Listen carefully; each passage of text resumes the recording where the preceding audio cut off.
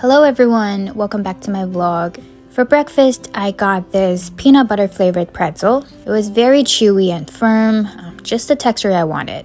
But today is different. There's something amazing I'd like to share. So here's the thing, Amy told me that their company have a thing called Love Yourself Day once a month.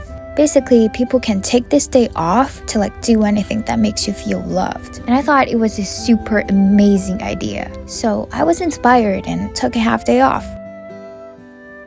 I've been wanting to visit this cafe for a long time. The weather was so nice, so I decided to go.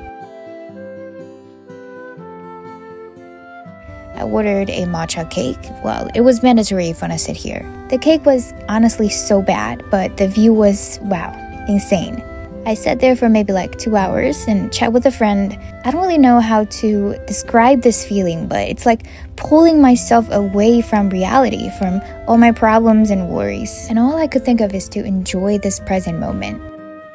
For dinner, I went to this yakitori place and ordered their signature dish. It's my second time here and the food was amazing as last time. Well, if you're inspired, take yourself to some places that you've been wanting to go and enjoy a Love Yourself Day as well.